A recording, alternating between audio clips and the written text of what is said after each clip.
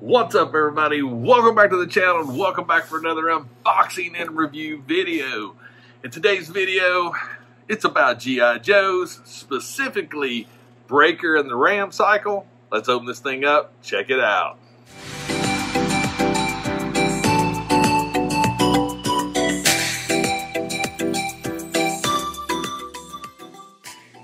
Yeah, you know what I got. That's right. It's Breaker. It's the Ram Cycle right there. First and foremost, this is a really cool box set. I will say this, my box actually has a ding in it right there, and that was purely all my fault. I dropped it. Yeah. Right there. That's all me. I dropped it. Dropped it in a parking lot. It happens. Good thing we're opening it up. But I will say this. As you can see, I have lots of G.I. Joes. I have lots of them. I keep them in the boxes. Even though this box is a little dinged up, I will store this in its box like I'm doing with my other ones. But the box itself is really, really cool. It's got a good presentation to it. It'll display great. It won't display like the normal Joes, you know, like, I mean, you could display it this way, but it's big. It is a big box. It's over 1 foot long. So, but I will say this. When I first saw this on the pre-order for Hasbro, I was not going to pick this figure up. I don't know. For some strange reason, I wasn't feeling it at the time. The promo photos, I didn't think did it justice. When I got this thing in hand and actually saw it, the figure is really a cool figure. And we'll talk more about that in a minute. I do have some slight issues, but the issues I have are dealing more with the bike than it is the figure. So, yeah. But there's the box right there. Like I said, it looks really, really cool. This is number 29. Got some side art. Back art looks great. The Cobra Island, but yeah, this is cool. So I tell you what, let's just get it started. Let me get it out of the box. We'll come back and we'll get the review going. All right, here we go. We got everything out of the box, and you get a really good bang for your buck with this. I mean, the price point, it's 40-something bucks, I think. I can't remember because I actually bought some other stuff when I bought this. But overall, it's not bad for the price point. You get a figure, you get a motorcycle, you get a big old blasting minigun, got a helmet, you got the sidecar. But first and foremost, let's take a look at the actual bike itself. It's good. I mean, there's nothing I can find too crazy wrong with it.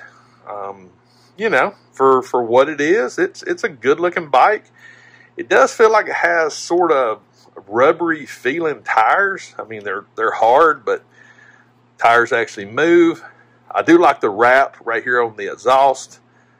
Do have a kickstand underneath, which is a nice little touch. Very nice. Other side, you know, I guess This is really some interesting little things. You know, you got G.I. Joe, the 1027 right there. I like the little tool icon right there to let you know where the tools are at. Lots of good detail in the engine. Got some good detail on the swing arms. Overall, it's good. I mean, it's a good looking bike. Got gauges. Personally, I can't see a crotch rocket style motorcycle being in any kind of combat, but hey, that is what it is. Got the American flag right there. Got some more logos. So yeah, it's all right. There's nothing really wrong with it.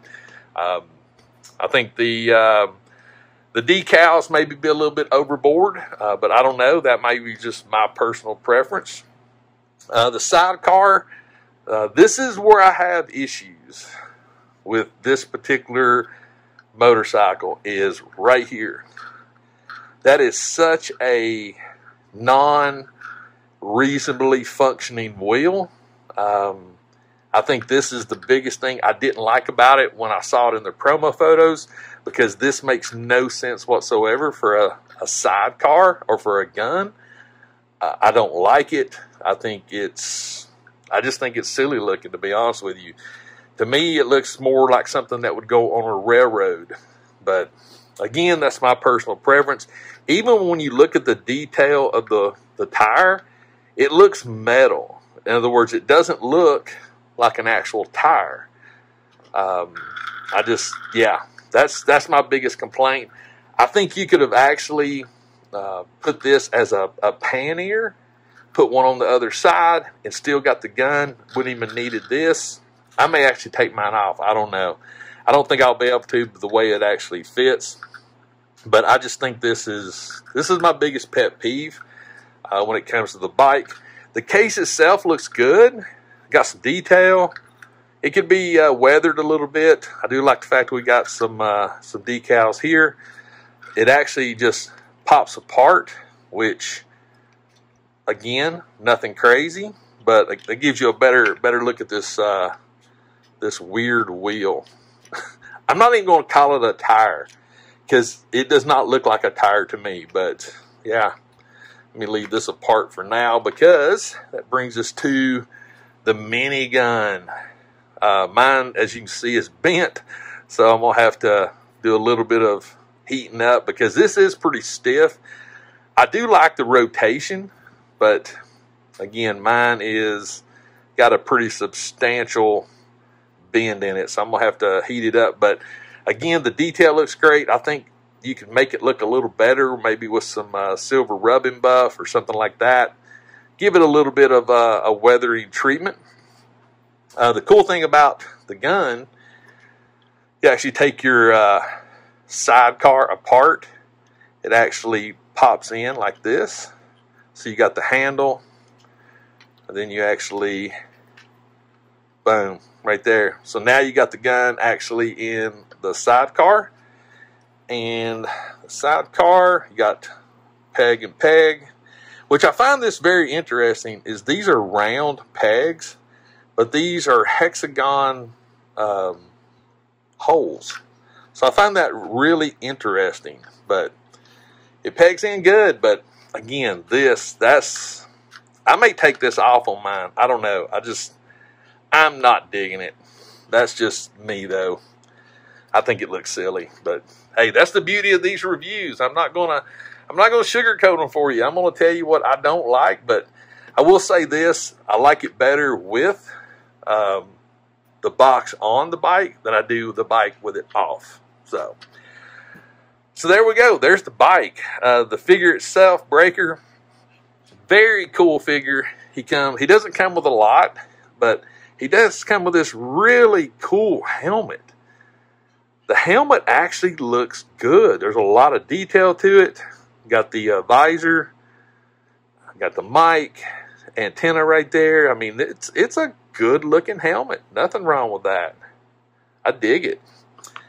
Now, the one thing that I already have a little bit of an issue with, the only weapon he comes with is this minigun. I wish it had came with a pistol or something. That's just me. But the figure itself, the head sculpt looks great.